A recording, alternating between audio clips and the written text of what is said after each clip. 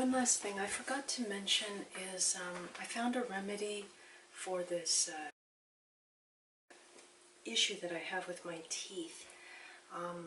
Because I've got my priorities that's making me go straight and narrow, I want to make sure that I've got my full mental faculties so I can complete the paperwork, and then I will go through the extractions and extract these mercury fillings. But in the meantime, what I have found is I take a penny, copper penny. You want to avoid the 1943 pennies because those are steel. They're pretty rare anyway, but copper has just a touch of zinc. The ratio is the ideal ratio between copper and zinc would be 4 to 1, or between 4 to 1 and 3 to 1. So I think the zinc here, it's like less than 5%. It's really minimal. Anyway, I put this under my cheek and gum, up in my mouth, and then it's actually where the big filling is.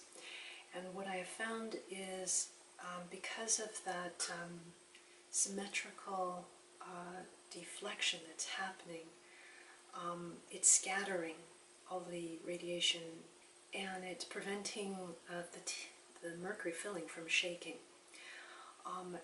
Also, as an update, Ozzy, she's scratching herself 50% less.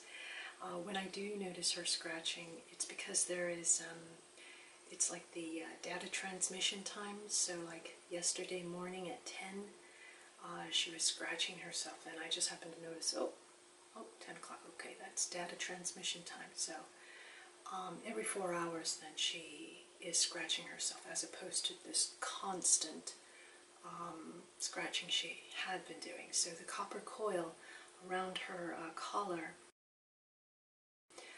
really helps and she's a smaller dog, so, and it's the wire gauge is 8, so it's fairly hefty.